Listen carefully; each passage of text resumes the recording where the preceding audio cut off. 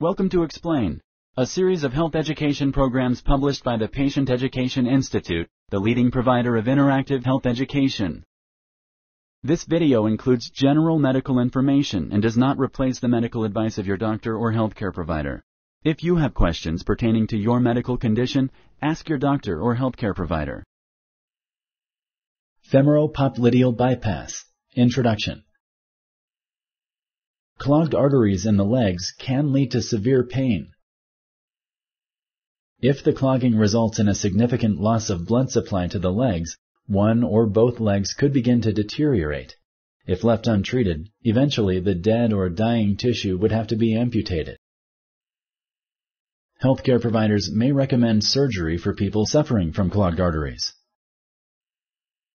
If your healthcare provider recommends surgery for you, the decision whether or not to have surgery is also yours.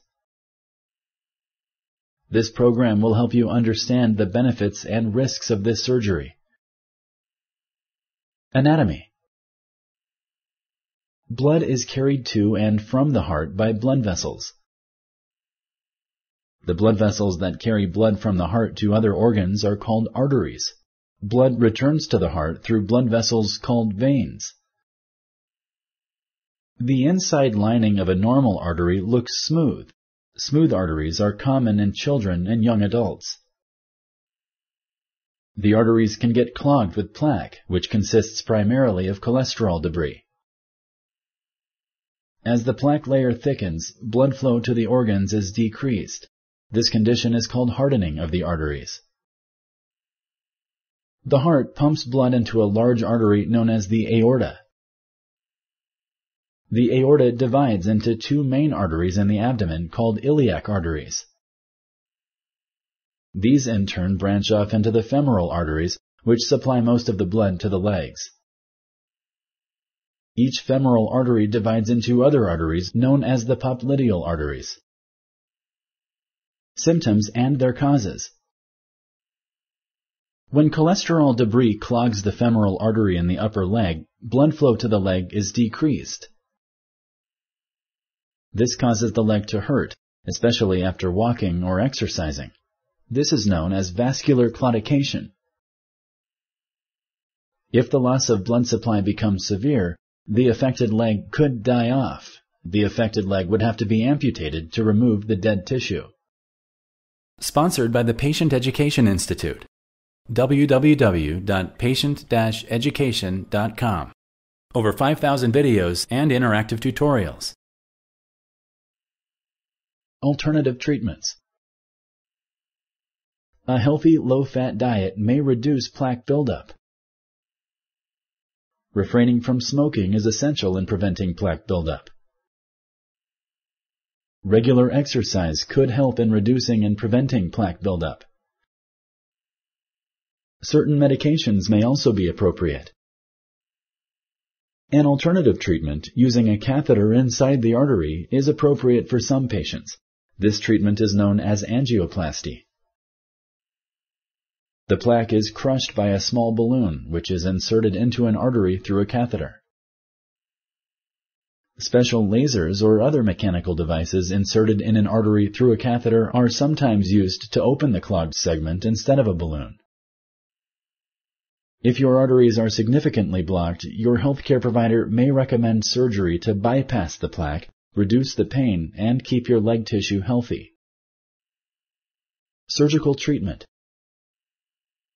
Depending on your specific operation, one or more incisions may be needed. The aim of the operation is to allow the blood to flow freely into the leg from the femoral artery.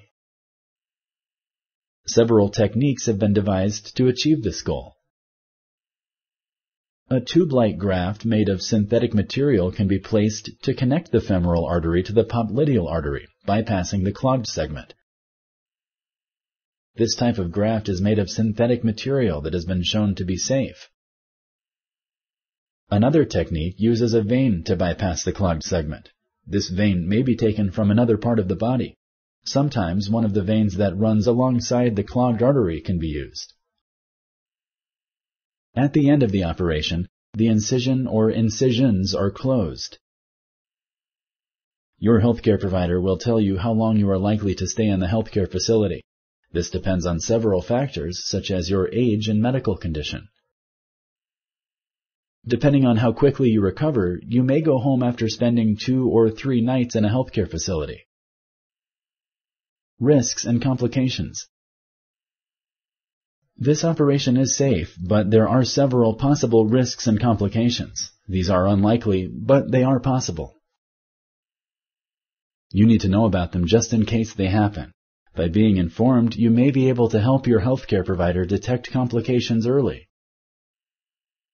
The risks and complications include those related to anesthesia and those related to any type of surgery. Risks of general anesthesia include cut lips and chipped teeth, headache, nausea or vomiting, problems urinating, sore throat. More serious risks of general anesthesia include heart attacks, lung infections, strokes. Your anesthesiologist will discuss these risks with you and ask if you are allergic to certain medications. Blood clots in the legs can happen due to inactivity during and after the surgery. These usually show up a few days after surgery. They cause the leg to swell and hurt. Blood clots can become dislodged from the leg and go to the lungs, where they will cause shortness of breath, chest pain, and possibly death. Sometimes the shortness of breath can happen without warning. It is important to let your healthcare providers know if any of these symptoms happen. Getting out of bed shortly after surgery may help decrease the risk of blood clots in the legs. Some of the risks are seen in any type of surgery. These include 1. Infection deep in the tissue or at the skin level. 2. Bleeding, either during or after the operation. 3. Skin scars that may be painful or ugly. Other risks and complications are related specifically to this surgery. These, again, are rare, but it is important to know about them. There is the possibility of the graft clogging again in the future. The nerves going to the leg could be damaged, leading to paralysis and decreased sensation. This condition could be permanent. After the surgery, your healthcare provider may recommend a healthy, low-fat or low-salt diet. Exercising moderately and not smoking are also helpful in keeping the arteries from clogging again. Your healthcare provider will tell you how long it will take before your incisions are completely healed and when you can go back to work. This depends on your age, type of work, and medical condition, as well as other factors. If you like this video, please like and share. For similar videos, subscribe to our channel. Summary. Clogged popliteal or femoral arteries can cause pain and deterioration of the legs to the point where they need to be amputated. If your arteries are significantly blocked, your healthcare provider may recommend surgery to bypass the plaque, reduce the pain, and keep your leg tissue healthy.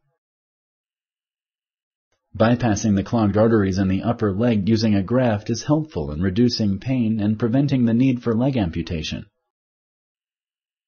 The aim of the operation is to allow blood to flow freely into the leg from the femoral artery. A tube-like graft made of synthetic material can be placed to connect the femoral artery to the popliteal artery, bypassing the clogged segment.